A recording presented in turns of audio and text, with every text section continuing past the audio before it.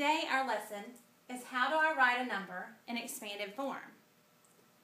In order to be able to write a number in expanded form, you must first understand how to find the value of a number.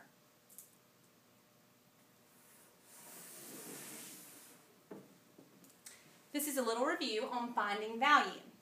And remember that value represents the worth of a number based on the place that it is in. So if we look at this number, 432, which is a very basic number, we can see that the 4 is that's in the hundreds place.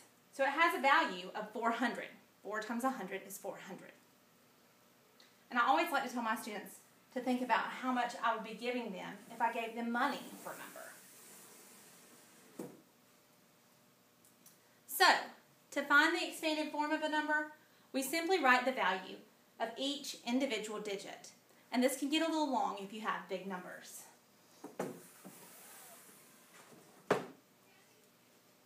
Here I took the number 172,639. And I wrote the value of each digit. The 1 in the hundred thousands place has a value of 100,000, while a 7 in the 10,000s place has a value of 70,000. The 2 in the thousands, 2,000, 6 in the hundreds, 600, 3 in the tens is 30, and a 9 in the ones is 9. And so these are the values of each digit.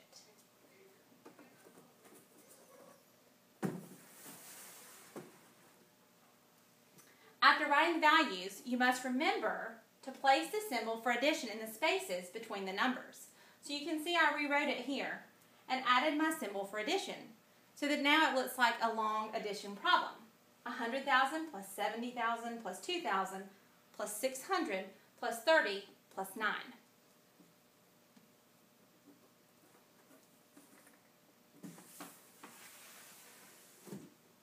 So now, I want you to practice.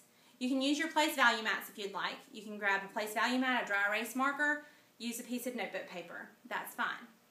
Use the resources that you have. I want you to practice writing the expanded form of 236,491.